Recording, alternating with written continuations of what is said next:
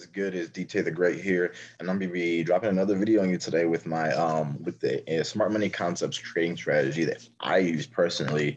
That I can that I say it brings about 80 to 90% accuracy. So if you want to have more videos like this, where maybe you're gonna learn something from me explaining the strategy, that might add to your trading, or it might be something that you've been missing, just having it a strategy. So I'm gonna get started right away. If you want more videos like this, go ahead and drop a like, subscribe, and share the video with somebody that that might need help with their trading that. So the first thing I do typically, because I enter on the 15-minute, excuse me. All right. So the first thing that you want to do is start off on the 4-hour time frame, right? So start off on the 4-hour time frame, and then you're going to look for overall structure, right? So I'm zooming out real quick on the H4 because it's going to be my higher time frame reference, and you can see this is a very large impulse move that happened, and it's been declining for quite some time, essentially since January 31st, 2022 at around 7 p.m., right? So zooming in to current price action, right? Zooming into current price action, I do see a bearish order block here. So I'm going to draw that in because it's been touched just one time, and there could be a possibility that it could come back up to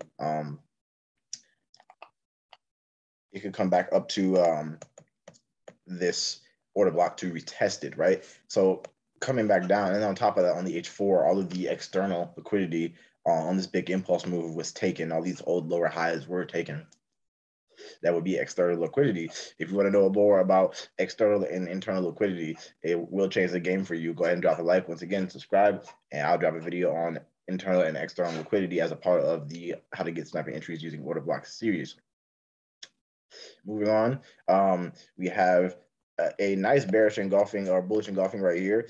And I like to personally start off on the H4 and just mark up my zones because it helps you get like a framework of where price is going. So we had on this impulse move, bullish engulfing right here, bullish order block, and another bearish order block below here. Let me see. Yeah, another bearish order block below. So that's the area we are currently trading in. All right. So after that, I see that prices came down, created external liquidity, came up, took that external liquidity, which would be all of the lower highs. If you're looking for shorts, external liquidity would be all of the lower highs on the impulse move down, right? For every impulse move down, there's going to be a retracement that comes and takes at least the mass majority of the external liquidity. In this case, it took literally all of it. So it'd be all of the lower highs on this impulse move here. Boom, boom, boom. So with that being said, Great British Pound Australian dollar is overall bearish. This is something that's a part of my trading strategy. It is called Prime Market Terminal. If you do want access to Prime Market Terminal and to learn how to have a data-based approach to your strategy, go ahead and sign up for the Learn and Earn, which is down in the description. Also, I have Prime Market Terminal links down in the description that you can also sign up for as well. So 61% of retailers are buying this pair, which would be incentive to short the pair because you always trade against the retailers, right? And that's just one piece of data right there. So after that, I'm going to drop down to the 15 minutes to see how that H4 mitigation reflected, right? So I'm noticing that there was this big impulse move, but there was no external liquidity taken on this impulse move. And as you can see, right, for every impulse move that happens, there's going to be external liquidity being grabbed. See, impulse move happened, all of that external liquidity was grabbed.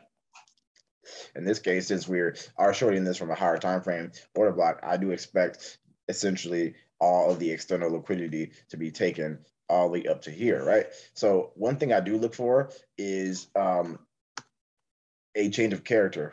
And what a change of character is showing you that banks are done chasing a certain type of liquidity, which would be buy side or external liquidity, and now they're chasing internal liquidity.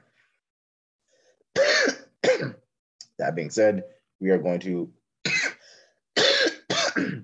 mark up, excuse me, guys, we're going to mark up the change of character, which would be when price trades below any major swing low, right?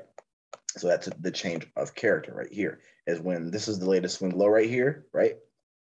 And price traded below that. And when I'm looking for price, when price is doing this, right, coming up into my higher time frame zone, I am looking for,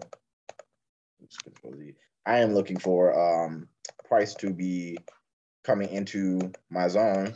And then after that does happen, I drop down to my 15-minute time and I look for this change of character confirmation. So essentially it's draw up your zones, your order blocks. I typically, like I said on the H4, will draw in an order block on the impulse move here and kind of trap in price. It has just these two to trade in. You can either sell from this supply zone up here or bearish order block, however you view it and however you were taught, or it can come down to the H4 demand. That's all I can do. So you drop down to the 15 minutes for reference, and this is essentially what I'm looking for, change of character. Once I have the change of character, that's showing me that banks went from chasing internal or external liquidity up top, like I showed you, to external liquidity on bottom. All these old lower highs are going to be external liquidity on this whole impulse move right here. On this buy that happened, that's all external liquidity that's going to be grabbed. So with that being said, price is going to come up and come back to the original bearish engulfing or institutional footprint that happened before the change of character, right? So a lot of people are like, well, which one? Well, let's do some looking real quick. This one right here, right, was created. Where is it at? This one right here was created, right? And then price mitigated that one perfectly. Price mitigated that one perfectly for a sniper entry. And actually, let me zoom in for you guys real quick.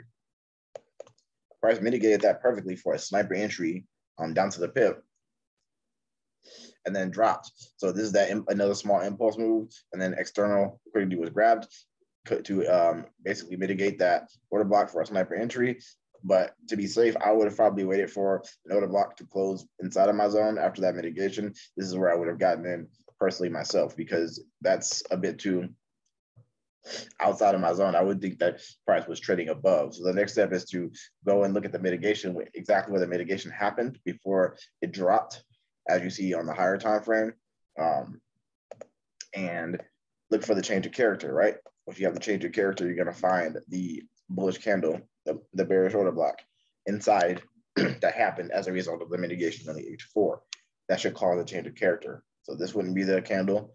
This would be the candle. Since the candle mitigated the order block, this order block to me is no longer valid. So we're going to put that there. That order block is no longer valid. This is going to be the order block because this is the order block that shot down and actually caused the old lower high, right? The old low to be taken out with the change of character. That's showing that they've taken sell side because they just took sell side. So now we know they're chasing sell side because look, they took out these two old equal lows and all of the equal lows down to here, essentially just clearing the internal liquidity on the way down, this impulse move, right?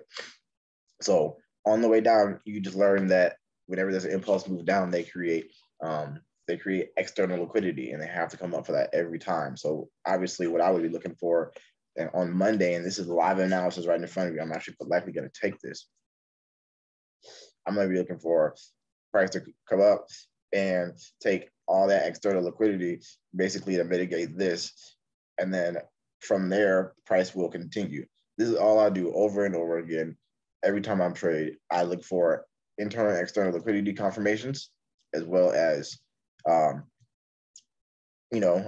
actual higher time frame, supply and demand, or the blocks, depending on how you are viewing it. So if I were to take this trade, it would be right there because I already have my change of character confirmation, and I'd be going for like a 1-3 or a 1-4.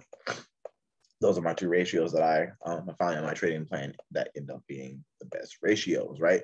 So I repeat this over and over again. Higher time frame reference, drawing your zones. Once price reaches your higher time frame reference, you wait for a change of character. And once you have the change of character, you wait for all your internal or external liquidity to be taken, depending on what you're doing, and essentially limit order at the retest. And you can even use Fibonacci for confluence, right? If you really wanted to, you can use Fibonacci for better confluence, right? On the trade, you can add more to the trade if you would like.